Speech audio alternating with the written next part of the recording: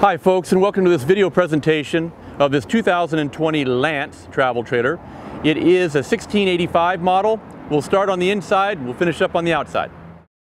What's so nice about this small travel trailer is that it is 8 foot wide, so it gives you plenty of width to it. It's still an ultralight travel trailer, probably one of the finest built out there really in the industry in the way of an ultralight with a nice slide out, especially a nice big deep slide out like this. As the cameraman kind of looks around a little bit, you see that it's a very open design, like a nice studio apartment with a big booth dinette here that can sit a lot of people around it. I've got a table here that's very secure and very solid. I've got windows all the way around here with these nice pull shades, which are a super nice option to it. It does have all aluminum with a special treatment on the aluminum, which makes it fantastic for longevity. You do have an actual bunk. That's what you see up there is a couple doors and cupboard. But that folds down for a small child to be up there if you need to, or also just put some other storage up there easier.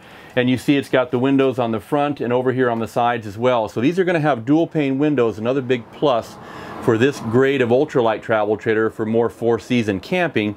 Get out there and kind of be able to still be warm in that summer, in that winter cold, and be able to still have the keep cool in the summer. You've got your big bed here, which is going to be, the size of it is a queen size bed, which is another nice feature.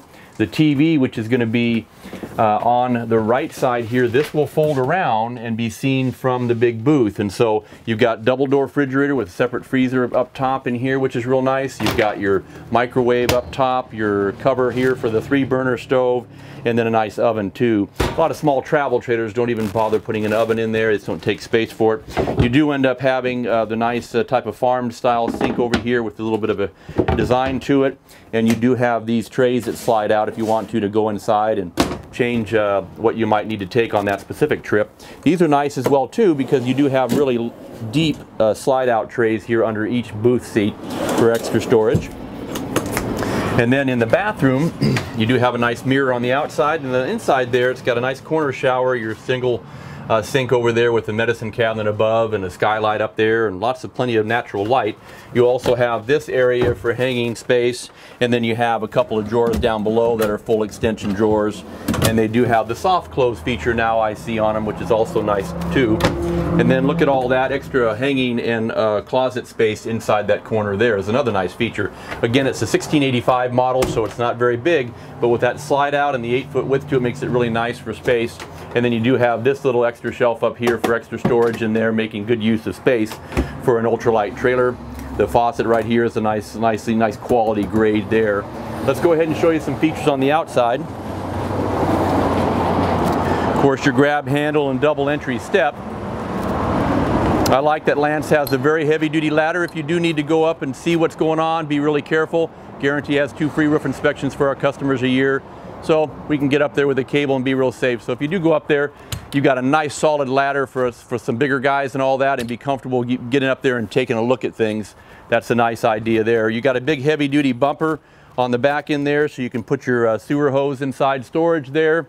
You've got the outside shower for hot and cold. This will pull out there. You can wash yourself off.